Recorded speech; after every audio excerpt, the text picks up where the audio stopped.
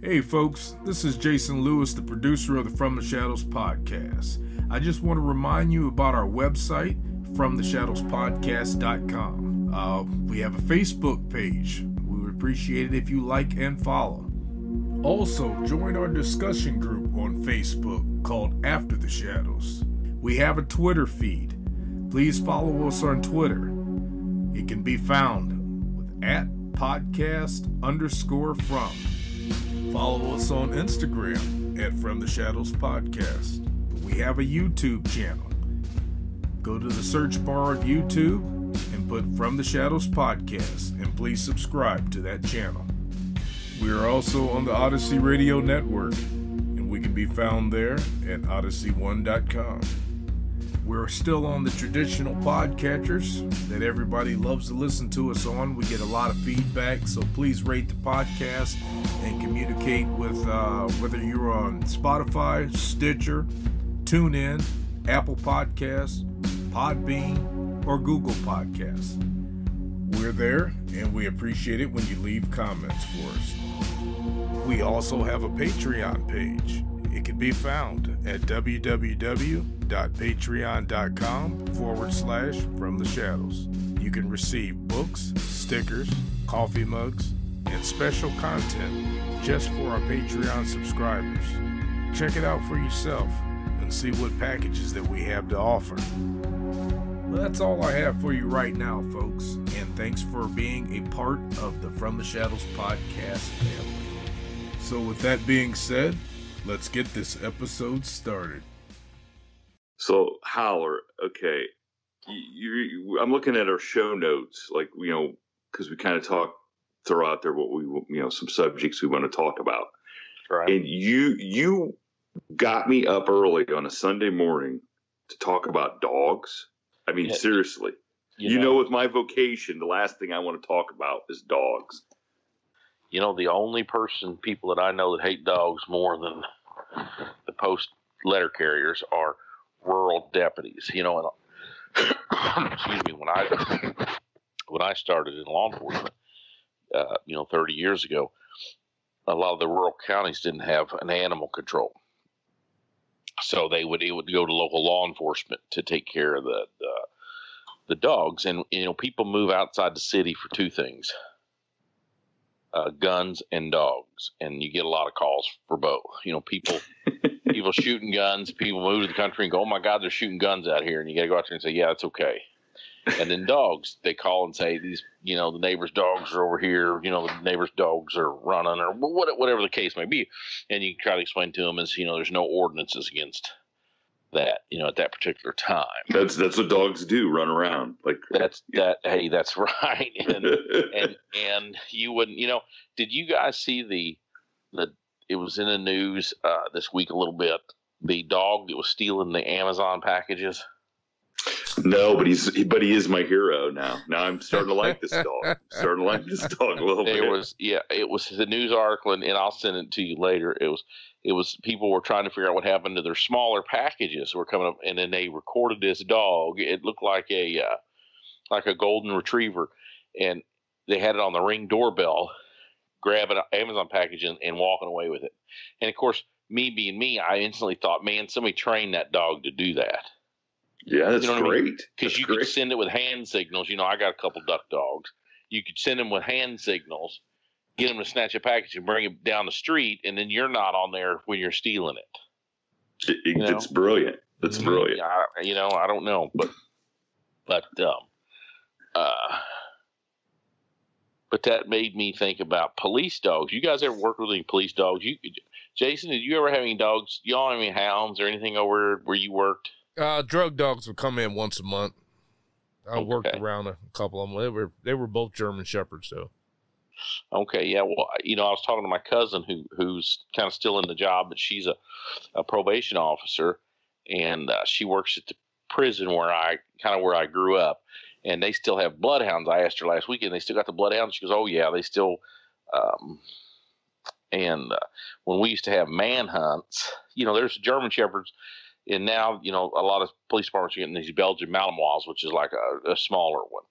But when I started, it was 100% German Shepherds, big, mean, nasty. They were a bite dog, what we call bite dogs, you know. Mm-hmm. And I'll tell you what kind of reputation they had. I went to, you guys probably don't know it. I went to Lincoln University, which is in Jefferson City, Missouri, which is a historically black college and university, the oldest one west of the Mississippi, actually. But it's in the capital city of Missouri, and there was an old, and I was a criminal justice major, but I knew people around in the job before I had the job, you know.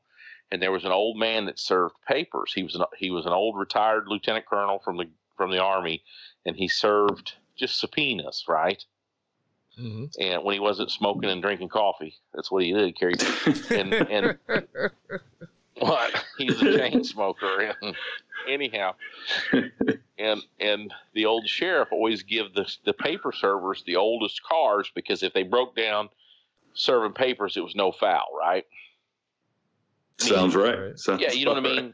Yeah, like they don't want somebody going to an emergency call to break down. But if you're just serving subpoenas, you can't get your subpoena served that day because your car broke down. It's no big deal. But he had the old canine car, and he would park over there. You'd have to see where he'd park between the buildings when he'd serve papers. And why he served a lot of papers in college, I don't know. But he seemed to always be over there, and people would jump and cross the street when they read "Caution, Police Dog" on that car. They were that scared of police dogs. That's the reputation police dogs had back then, you know. And that there's no dog in the car, and they'd be like, "He's in there now." Oh, I think he's in there. No, he's not. Oh, bullshit, man, he's in there. And which led to, you know, I don't know if you guys ever seen anybody that's really had. This is back in the early '90s when crack was going on, and sometimes I was on call where it was a buy bust deal where these undercover guys, and I really wasn't into the drug enforcement like some dudes were. I just, you know, maybe it's because I grew up watching Miami Vice. I just wasn't into it that much. But we had a misguided dude selling crack, and he took off, and a foot chase ensued, and then car rolled up and let the dog out, and you know they hollered, "This police dog's coming, or give up, or we're gonna send them the dog," all the stuff. And this dude could outrun all the cops, but he could not outrun the dog. And what he was trying to do is he was trying to stuff this crack down the front of his pants in his underwear, which I don't understand what that would have done, you know. And this just sounds like a bad idea. This dog tore him. I've seen people that were gunshot that didn't bleed as much as this dude. Because what that dog was trying to do is get his arm. You know what I mean? Get an arm is what he was trying to do. And this dude just would not. It was like he was holding this dog got a hold of his right arm, upper arm. And it was almost like he was holding it. It was either stuck in his pants or he was holding it with his left arm. And this dog didn't want that arm. You know what I mean? And unless you've ever been, you know, I'm a pretty good sized guy. So we used to practice. A dude I worked with a lot. It was a dog handler.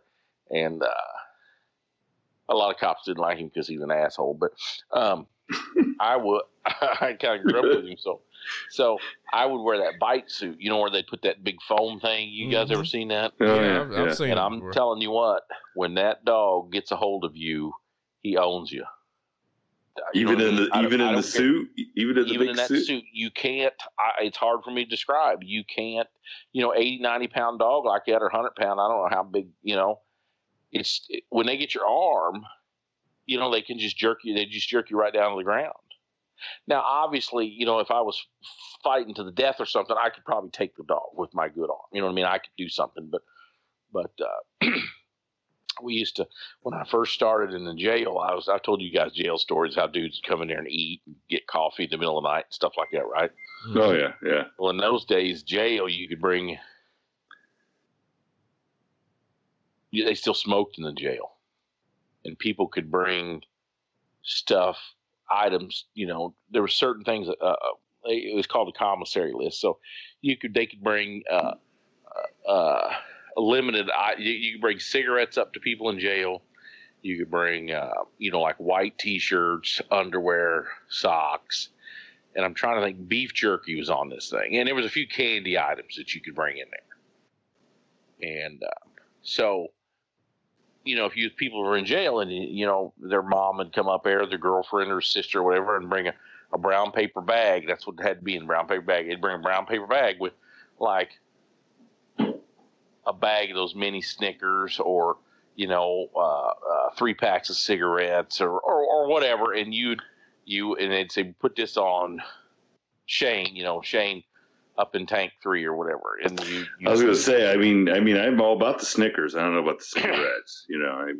Jail doesn't sound so bad. There was one night, me and another guy, and I'd love to say his name, but I can't because he's on the job. He's a captain. Me and him was working. He was my intern. And we had people were bringing this stuff in, commissary stuff in, like on a Friday night to bring it up, give this to so-and-so, give this to so, and I had it all sitting over on the side on these pipe benches, steel benches.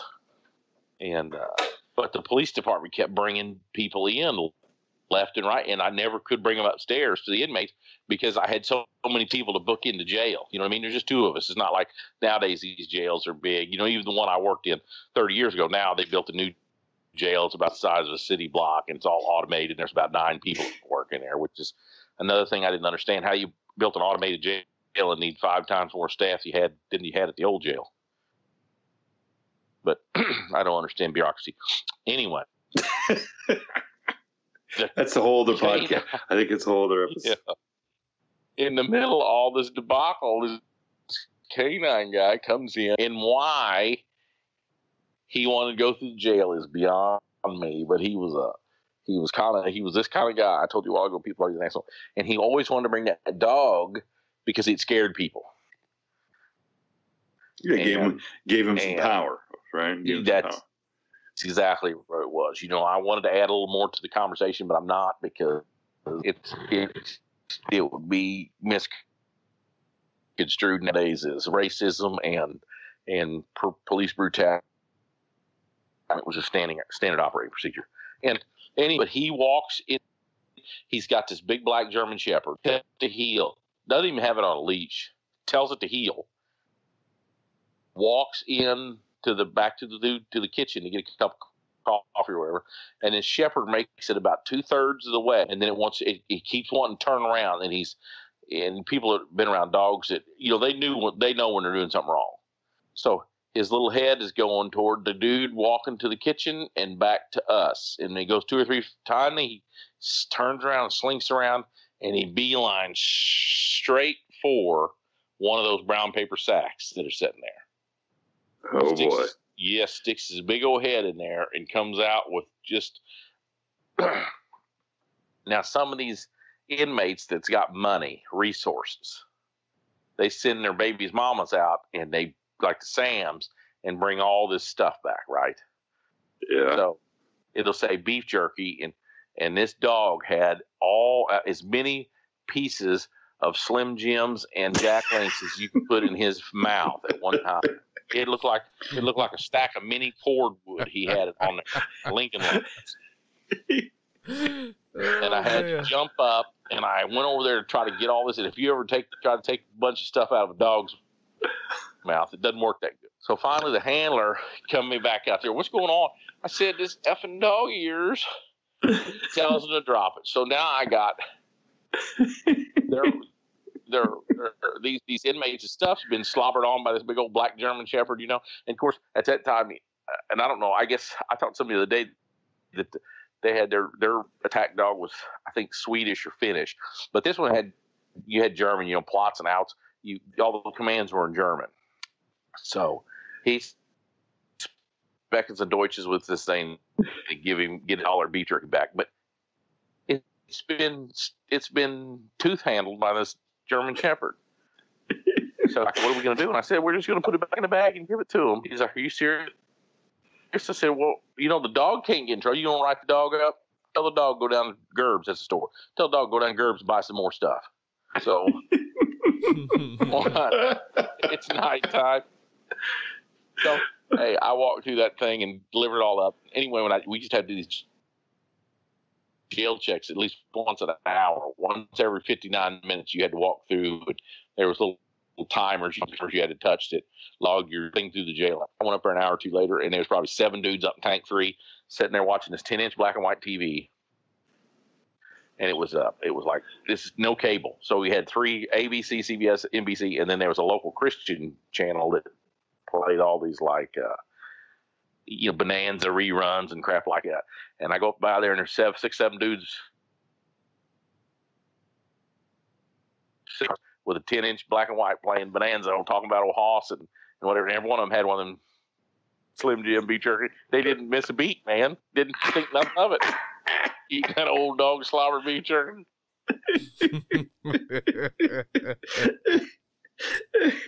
Hey, look, I guess beggars can't be choosy, right? Got it. I said you got to have whatever the beef jerky has on it. Whatever ingredients. Well, and I don't know.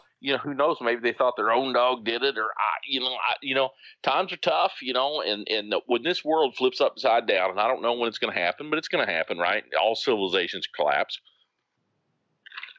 at some point, and when this thing collapses, some of those inmates are going to be better served for survival than the best educated people I've been around, and that's about the nicest way I can say it.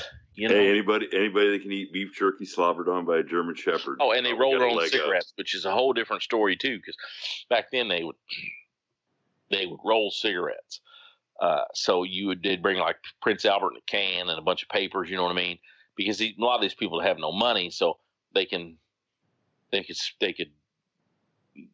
manufacture so many more cigarettes by themselves. You know what I mean?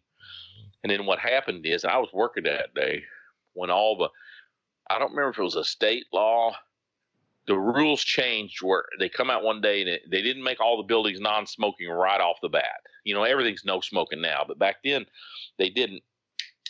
And they came out with a thing that said all the county buildings starting next week are going to be 75% smoke free, or it was just a very large percentage. Everything had to be smoke free by like the first of the next week or whatever, first of the month.